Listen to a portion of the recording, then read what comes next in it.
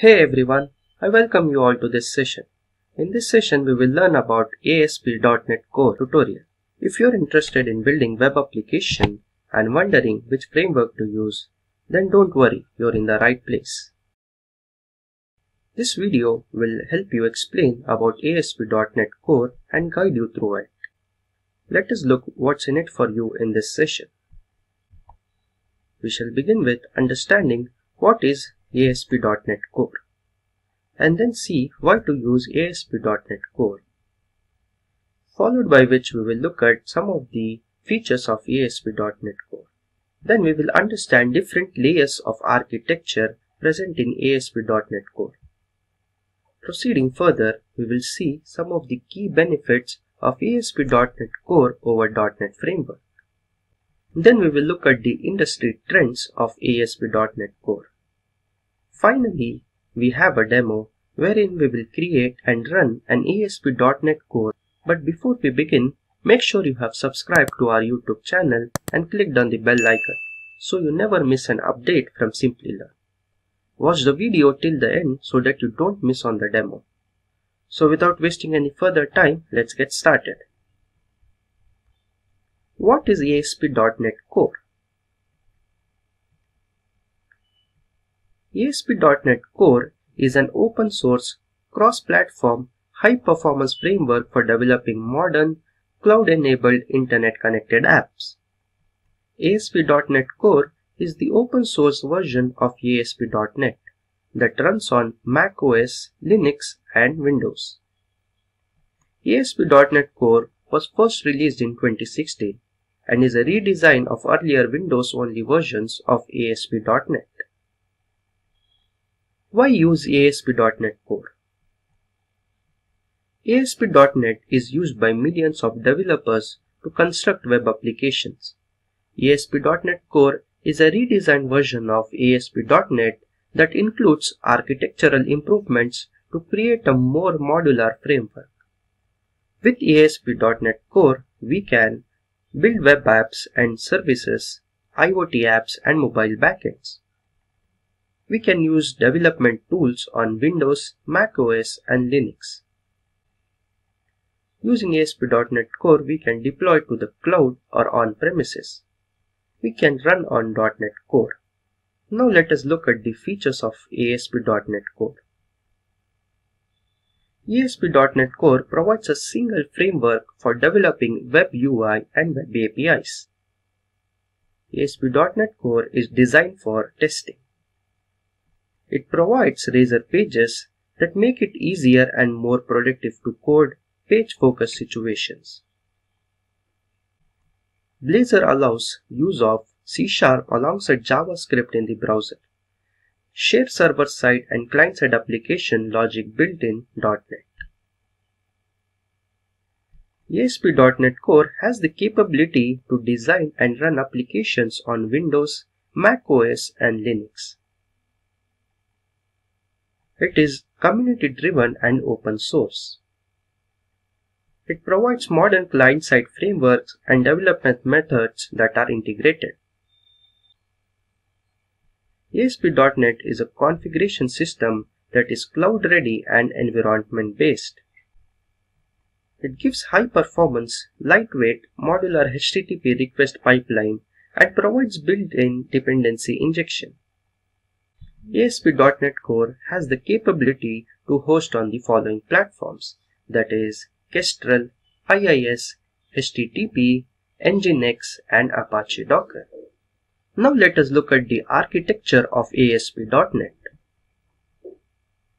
The concept of ASP.NET fundamental architecture is similar to N-layer architecture that defines the layer as the core component of the platform, releasing the developer the burden of redefining it in order to make solution more flexible and reusable. The main business logic and UI logic in ASP.NET Core are encapsulated in the web app layer, while the database access layer, CAT services, and web API services are encapsulated in the infrastructure layer.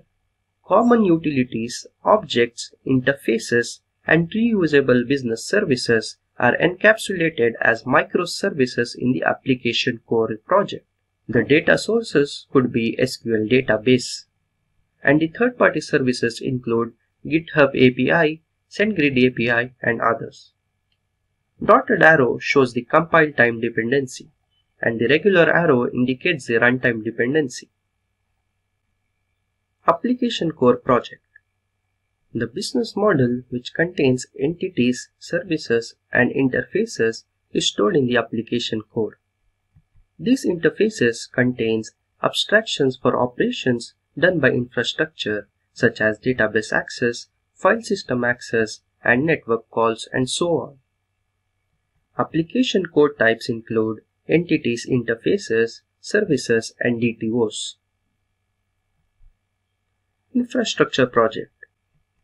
The infrastructure project includes data access implementations such as entity framework, EF-core migration objects, and data access implementation classes. The infrastructure project contains implementation of services that must interact with the infrastructure concerns. These services implement interfaces defined in the application core, and so infrastructure should have a reference to the application core project.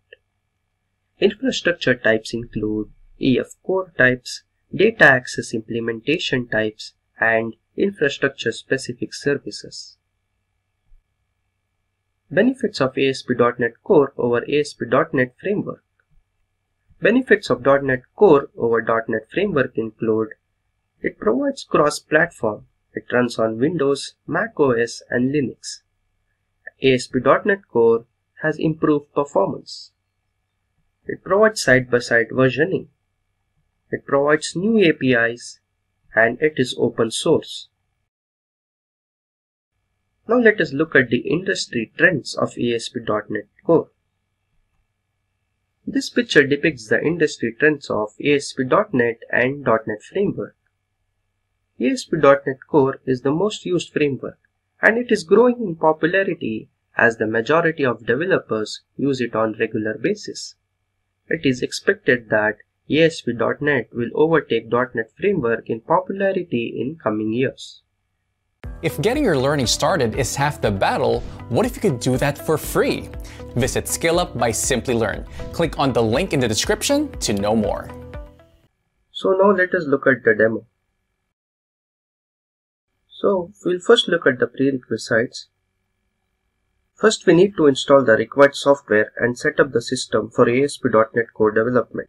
First, we need an editor, maybe Visual Studio, Sublime, Autumn, or any other, but I would recommend to go with Visual Studio 2019.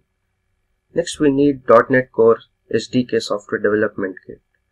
So let's go to the browser and install this. So go to the visualstudio.microsoft.com and go to downloads. From here you can download Visual Studio 2019, the community edition. This is free community edition. Then to download .NET SDK, go to .NETMicrosoft.com. From here you can download .NET Core. From here you can download .NET Core 3.1. So click on this and get this downloaded. Once you have downloaded these files, open Visual Studio Code. Open Visual Studio 2019. So open Visual Studio 2019. When you open it for the first time, in the workloads under the toolset section, select .NET Core Cross-Platform. On the left hand side, it shows the recent project that you have worked on. And at the right hand side, we can create a new project. We can open a folder, open a project or a solution, and clone a repository. So we'll click on Create New Project.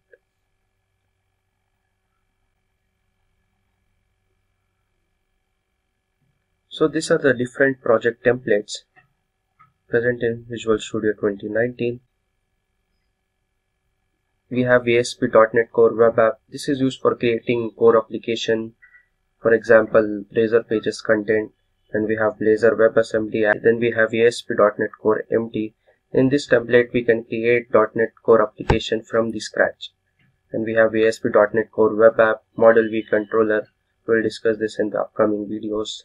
Similarly, we have Blazor Server App, ASP.NET Core Web API, and many more.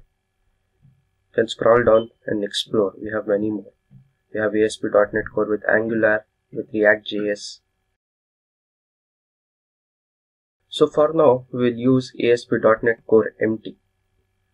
So select this ASP.NET Core empty and click on next. And name the project. So we'll name the project as demo application. If you want to provide a different solution name, you can check this box and provide a different solution name. So click on next. Select the target framework, .NET Core 3.1 or 5.0. I'll select it as 5.0 and click on next. Click on create. Okay, so here we go, the demo app project is created. These are the default folders that I've generated. We have dependencies folder, in which we have analyzers and frameworks. Then we have properties folder, in which we have launch setting.json file. Then we have app settings.json file, and we have program and startup file. So we'll run this and see. Click on run, and here you can see build started.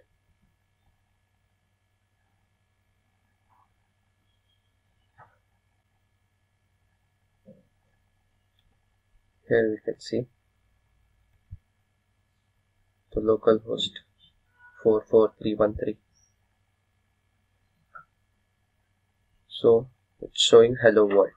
So where is this hello world getting generated from?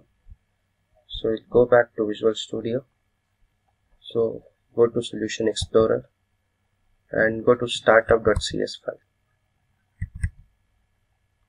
If you scroll down, you can see here, this is where hello world is getting generated from.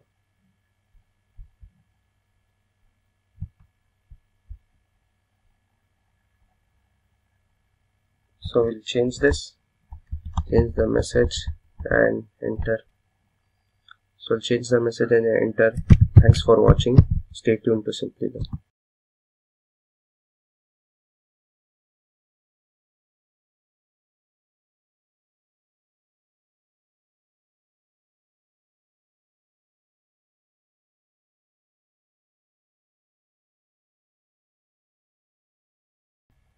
So let me run this.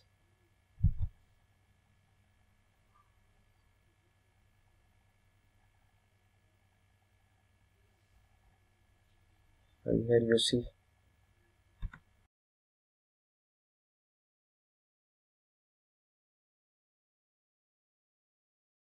so here you can see. Thanks for watching and stay tuned to Simplilearn. So with that, we have reached the end of this video. Like and share it if you found it interesting. Thank you for being here. So in the upcoming videos, we'll be creating web apps and we'll be using MVC model view controller. So stay tuned to Simplilearn and keep learning. Thank you. Hi there, if you like this video, subscribe to the Simplilearn YouTube channel and click here to watch similar videos. To nerd up and get certified, click here.